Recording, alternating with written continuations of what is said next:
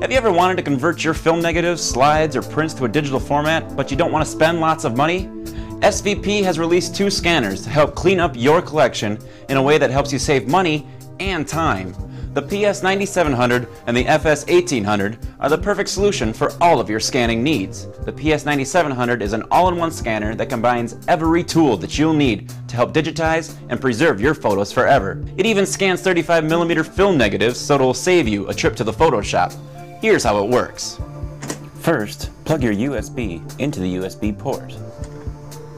The power supply for this scanner either comes from the computer through the USB port or through the AC adapter.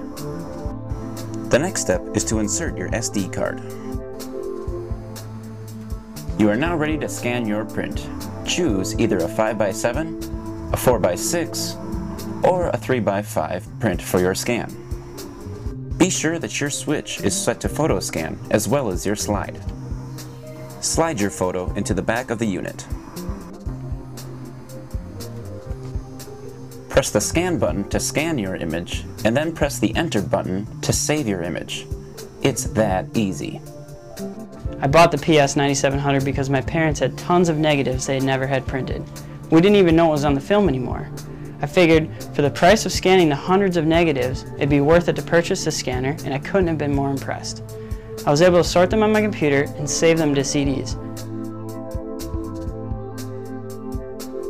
Don't have any prints to scan? That's fine. Try the FS1800 to scan just slides or negatives.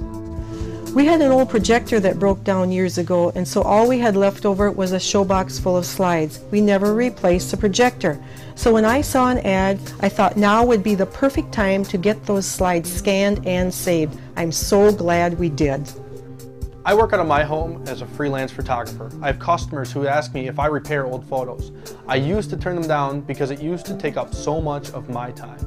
But now I've heard how easy the PS9700 was, and now I can scan photos quickly with high quality and edit them using photo editing software. It was a very small but worthwhile business decision on my part. So there you have it. If you're trying to preserve your photos in a cost-effective way, you have to try the PS9700 or the FS1800.